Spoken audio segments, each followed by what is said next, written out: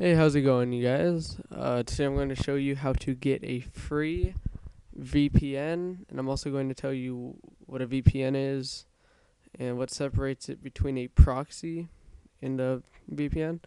Um, I'm also going to show you how to download and use it. So, before we start, let's talk about what a proxy is. Now, a lot of people are all like, what's the difference between a VPN, which is a virtual private network, and a proxy?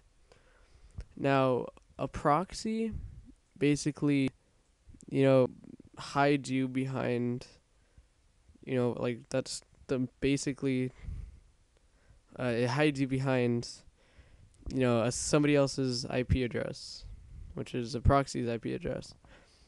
But a virtual private network actually hides your whole entire computer, like applications and all your internet and everything. So it's a lot more secure than a proxy.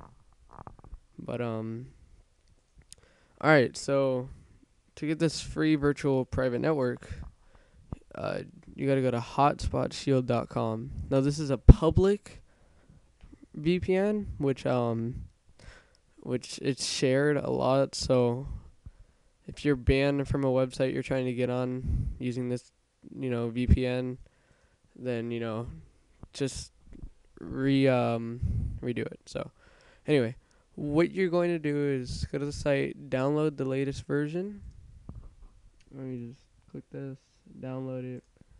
Once installed, you will get this icon, Hotspot Shield Launch.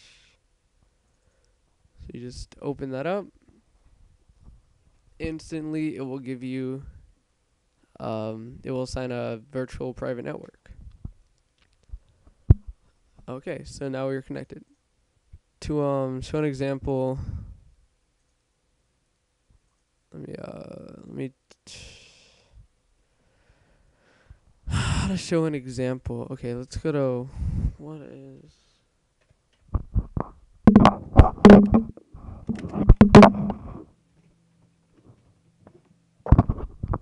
mic fell.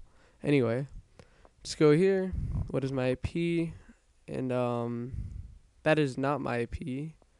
I do not live in Chicago, Illinois. But that's because I'm behind a virtual private network. Now, if I were just using a proxy, some places can actually detect a proxy because they go and they find your static, or they go and they find your IP. See how it says now detects many proxy servers? So it didn't detect the virtual private network. And yeah, okay. So now that you guys know what a uh, virtual private network is, you know what separates that from a proxy. What is it used for? So you could use a virtual private network. Like, let's say you're going onto, or let's say you're in a hotel, and hey, I want to use the internet to check my email or log into a website.